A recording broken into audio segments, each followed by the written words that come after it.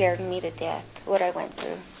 One morning I was walking to a restaurant, and this guy came up to me and told me that he had asked for me. So I went over there, and he acted like a cop and told me I was under arrest. And he put his handcuffs on me, and he had me in his trailer, and he drove me to Elephant Butte. And he...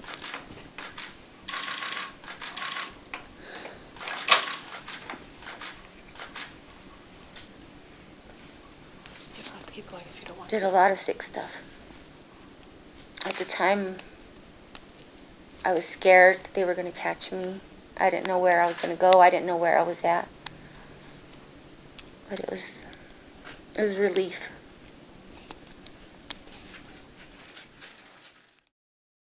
The FBI is seeking information regarding any possible victims of David Parker Ray, who died in state prison in New Mexico in 2002 while serving a 223-year sentence for kidnapping and torturing 2 women.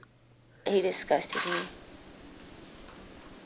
He was a very sick man, and just the way he talked.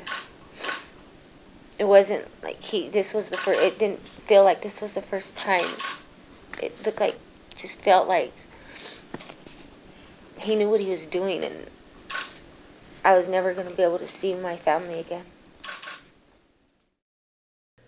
Ray, who lived in Elephant Butte, New Mexico, usually drove a Toyota RV. The FBI is also asking for help to identify this woman, whom they believe may have had contact with Ray.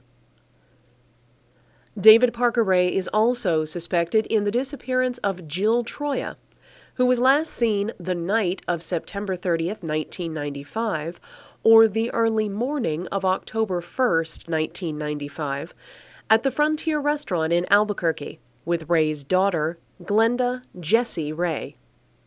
If I didn't get away, I wouldn't have my 3 wonderful boys I have today. I wouldn't be here right now asking people for help for these women.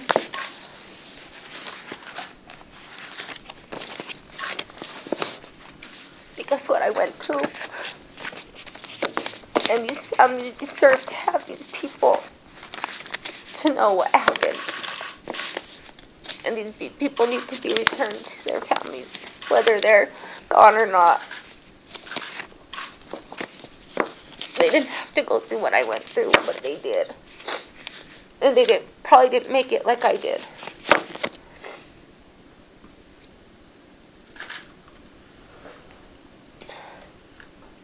Just to help these families, because my family would have probably been going through the same thing if I didn't get away.